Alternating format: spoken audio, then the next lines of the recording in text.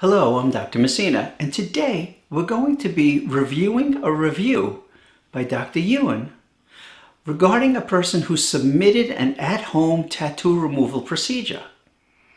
Now, in this video, we see this gentleman apply a salt solution to the back of his hand and then add cocoa butter to the mixture. He then massages the back of his hand relatively gently and states that he did this a few times a week for a few weeks.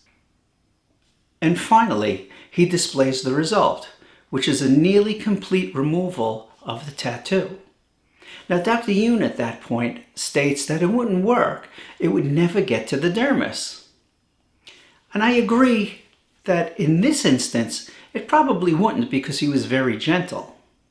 However, whether that person knew it or not, what he was actually doing was a very old medical technique called salabration. And salabration was a popular method to remove tattoos before the advent of Q-switched lasers, which, by the way, was 1962, the first time a Q-switched ruby laser was utilized to remove a tattoo.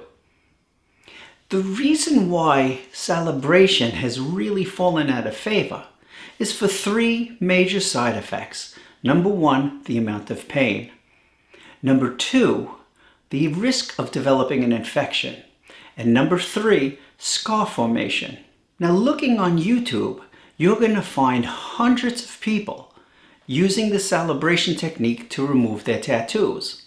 And what they do is they take a concentrated salt solution, put it on the tattoo, and rub it vigorously until it gets to something like this, where you see a bright, beefy red area around the tattoo, and then they wrap it. They've damaged the epidermis, and they've damaged it all the way down to the dermal level, and it forms an eschar. An eschar is what we used to see with the smallpox vaccine. And what would happen is when they would take the gauze off, that eschar, which is now thickened dead tissue, would fall off. And it would actually take some ink along with it because it went down to the dermis. However, the risk of getting an infection in that area is very high, and you're pretty much guaranteed to make a god-awful scar. In these photos, we see a woman who applied a salabration procedure to her breast, and the eschar formation was quite severe and it got infected. That means she's going to have a scar, and the position that it's in will probably be revealed every time she wears a low-cut dress or an evening gown. So it's really an unfortunate turn of events. And that's why I do not recommend salabration for any of my patients. Now, there's something important in the video that this gentleman submitted. He is a Fitzpatrick 6, which means he's a very dark skin type. When we evaluate skin types, we go from 1, which is very fair, cannot tan, has a very low level of melanin, to 6, which is usually a darker skin type, African American. They have a lot of melanin. They are very sensitive to trauma.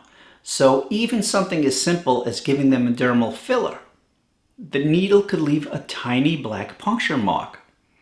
Well, doing a salabration on the back of his hand, I'm surprised that he didn't either develop hyperpigmentation, which would be a darkening of the skin, or hypopigmentation, where he lost melanin completely and developed a whitening of the skin, which could be permanent. So if you happen to be a higher Fitzpatrick score, 4 and above, I definitely would not recommend doing a salabration. And like I said, I don't recommend it to any of my patients.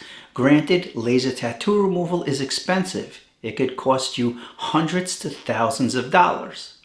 However, the outcome in general is very good, and the risk of making a scar in the proper hands is significantly less than if you did a salabration procedure. I hope you learned something in this video, and if you do like this information, remember, click subscribe, hit the bell to be alerted to my future videos.